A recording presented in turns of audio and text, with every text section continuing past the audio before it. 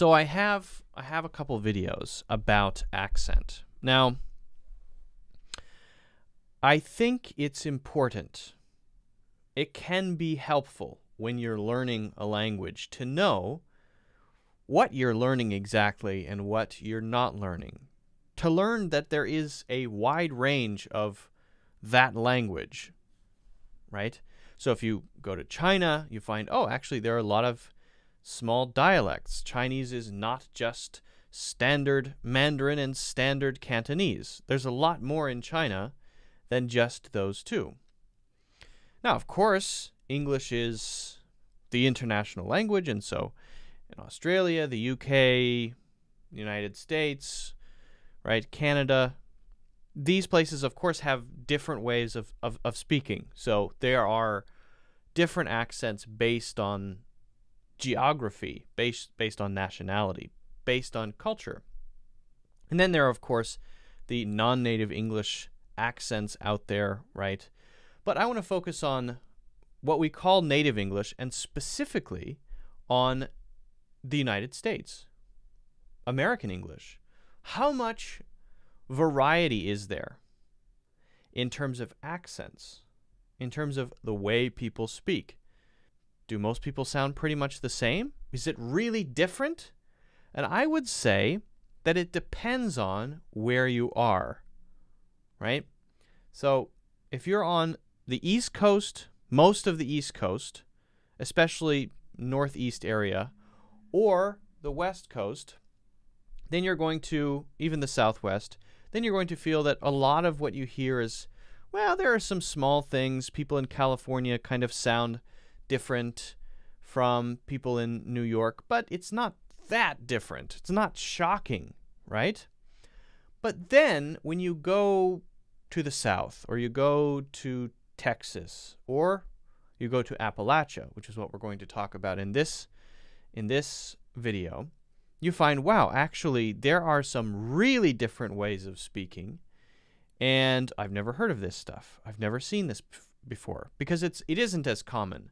So there are a lot of small pockets in the United States where accents are totally different, where there are different dialects. There are many, actually.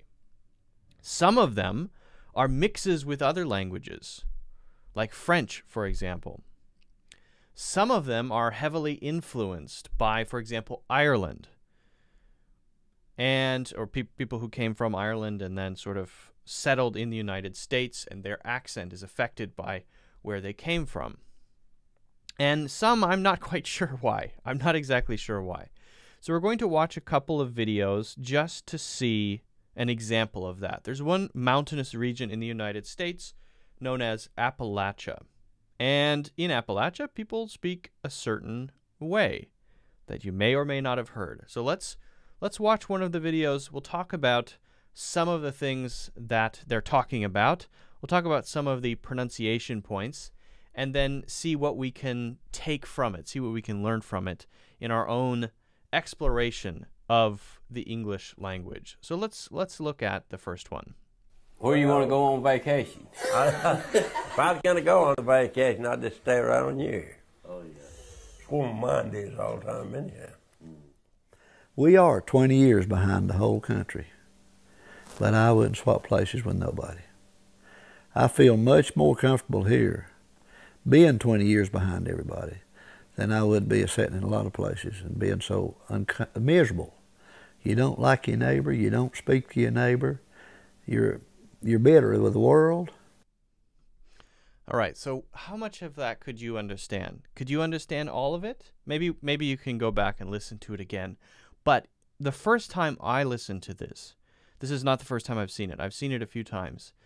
I had to go back and listen to a couple of parts to catch exactly what they're saying. A lot of things are mixed together, very, very closely blended together, and there are some sounds that are added, and there are some words that, for example, I wouldn't say, and so I'm not really familiar with it. Now, I do understand the general meaning. Of course, it's not that strong.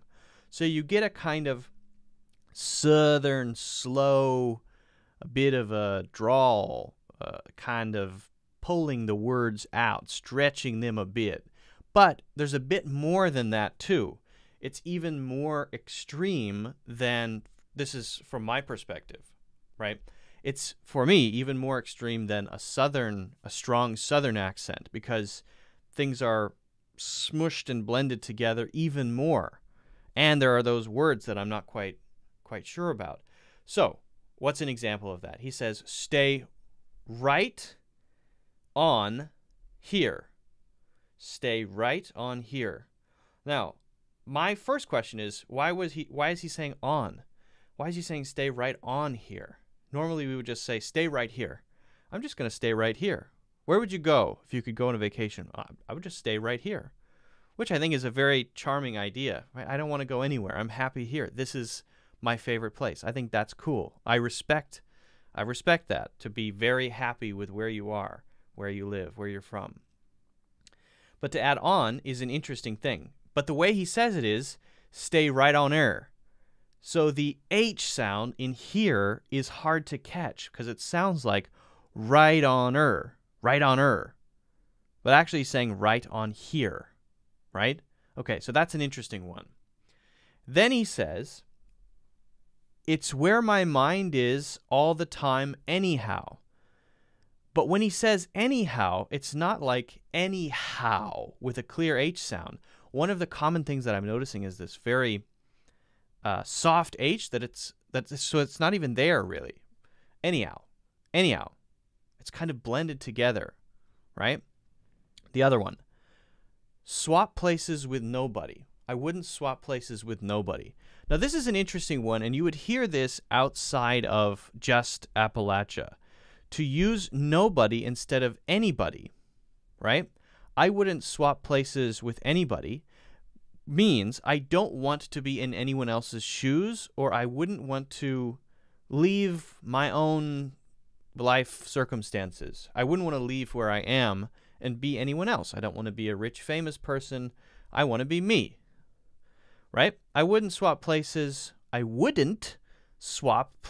with nobody seems to mean, if you're to look at that sentence, so you would? Is that what that means?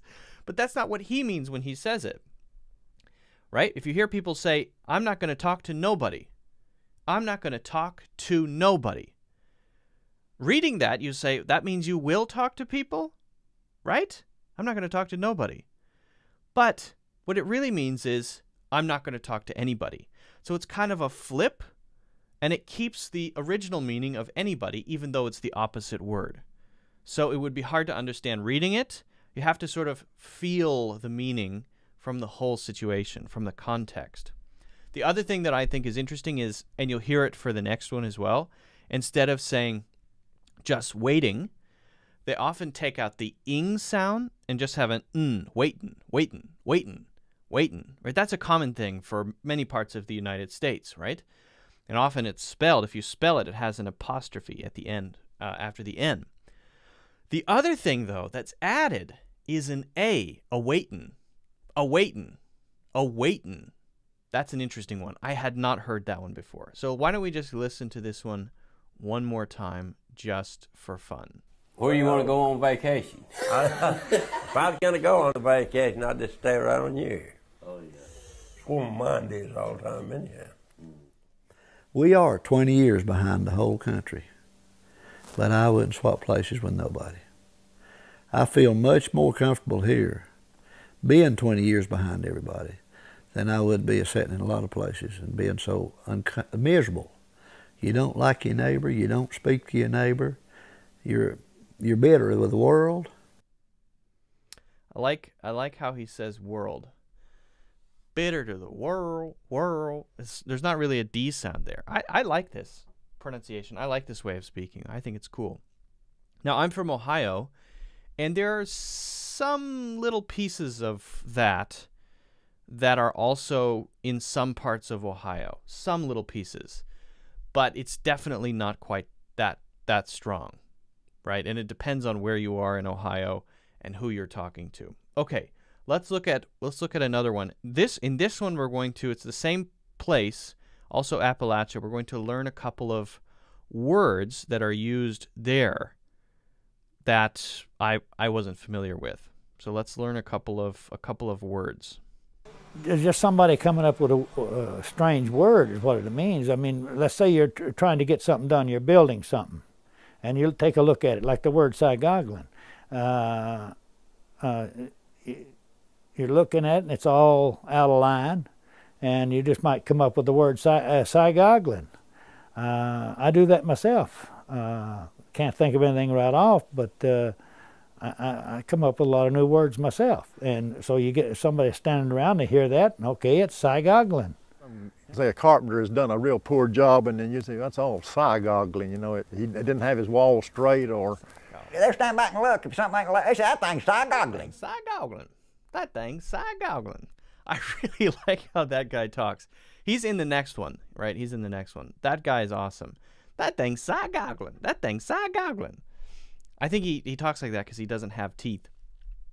So this is interesting because there's a word here that I didn't know, but you can learn the meaning of the word just by paying attention to what is being said, right? They describe it. The carpenter is building something. He doesn't do it quite right, and so we describe it as sygoglin. Now, is that a common word? Again, I had never heard that before I watched this. So no, it's not a common word. But that also tells you the importance of knowing the context and learning things when you learn things from the situation. You have to understand what's going on and pay attention. And then, okay, people say that. Fine. What does it really mean? Maybe it's something like crooked. It's crooked. Or some people would say it's off. It's a bit off. So it's either off or it's crooked. Right? Now, some things are just about the frequency that words are used, like myself, right? The guy who comes up with the word says, I do that myself. I do that myself. Now, people do say that, but he says it a couple times, and in other places of the video, he says it. So that's another interesting thing, is that in some places, some words are just more frequent than in other places. It's the same word, but they might use it more. And I have a feeling that myself would be one of those examples. I do that myself. I something myself. I don't use that myself very often, not very often. The other one that is actually useful here is right off. Right off. So right off means from my mind right now, in the moment. In that case, he can't come up with an example in this moment. But it does happen, and he's saying, I do that sometimes, right? I can't give you an example right off, and we usually add the top of my head. But I do that. You have to sort of trust that I do that. So let's watch that one more time. I think that one's interesting. Sygoglin. Here we go. There's just somebody coming up with a strange word is what it means. I mean, let's say you're trying to get something done, you're building something, and you'll take a look at it, like the word sygoglin. You're looking at it, and it's all out of line, and you just might come up with the word sygoglin. I do that myself. Can't think of anything right off, but I come up with a lot of new words myself. And so you get somebody standing around to hear that, and okay, it's sygoglin. say a carpenter has done a real poor job, and then you say that's all sygoglin. You know, he didn't have his wall straight, or They stand back and look. If something ain't like, they say that thing's sygoglin. I think that for these we get a perspective on how communication works, right? How language works. Language doesn't work by somebody saying, these are the rules, let's all learn it and let's all speak the same way. Language works by this organic process of people playing around with things, right? And that, I think, is what allows for new accents to create new languages, right? New branches. From Latin came the other Romance languages, right? Because people were just playing around, coming up with their own words naturally, and people hearing that. He's describing in that one the process of creating a new language, right? If you let this process go for 300 years, this Appalachian English would be a whole language by itself, right? So that's interesting. All right, let's look at one more of these. Let's look at one more. It's like people used to, like you go in the store and say, put it in the bag. Old people say you put it in the poke. That's a bag.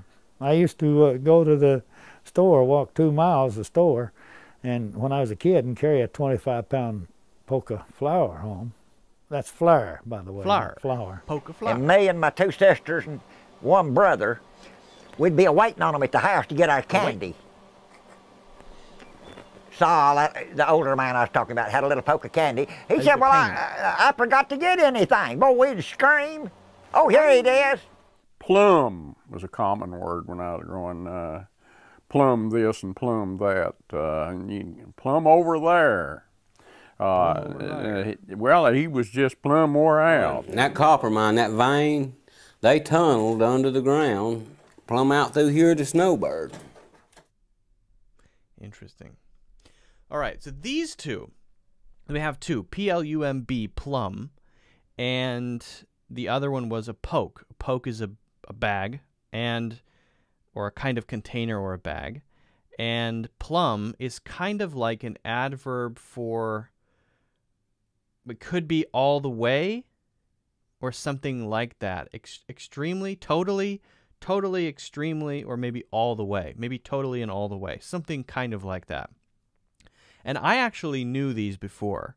These two I'd heard maybe the friends of grandparents using. I can't remember where I've heard them, but I've heard both of them. I've heard people say, I plumb forgot. I plumb forgot. Now, I'm from Ohio, and that's not too far away from this region, so maybe there's some, I don't know where it comes from, right? But I've definitely heard that. I plumb forgot means I totally forgot, I completely forgot. The other one, a poke of something, right? I thought meant just a little piece. A poke of candy I thought just meant a little clump. They're using it to say a bag. So maybe it's used slightly differently. I don't know. It's not even a common word. It's not something that I'm even suggesting that you learn. I'm just trying to sort of explore this with you. But I find it interesting that there is this, it seems like, not pressure, culture of playfulness with language here in this region. And I guess everybody has that to some degree, but it's more, it seems to be more, part of the culture here, right? Where people like to play around with words and say, sometimes if I don't know what I want to say, I'll just say whatever I feel like saying. And that's what I'll say. It's my word. And that's cool. I like that kind of playfulness because, again, that's the process of, that's how new languages form. That's how language changes. So I find it interesting. Again, he says a waitin'. He adds an A, just like the other guy said, a sittin'. He says a waitin'. So they're adding A to ing words, apparently. And the other one was, he says flour instead of flour. We actually pronounce flour like the flour you would use to make dough for bread, as exactly the same as F-L-O-W-E-R, flour, right? Flour, same thing. He's saying it as flour, poke of flour. He notices, he recognizes that that's different. So I think that's also interesting. He's able to sort of say, yeah, I know that this is a unique thing because I can compare it against what you, camera person, might be saying. Might be flour is what you would say. I say flour, poke flour. So keep your ears out for interesting accents. If you want me to explore any others, let me know, because I'm always interested in hearing different ways of speaking. I find it to be very interesting. If you haven't already, make sure you hit the like button. Don't forget to subscribe. And of course, check out my full courses in the links in the description.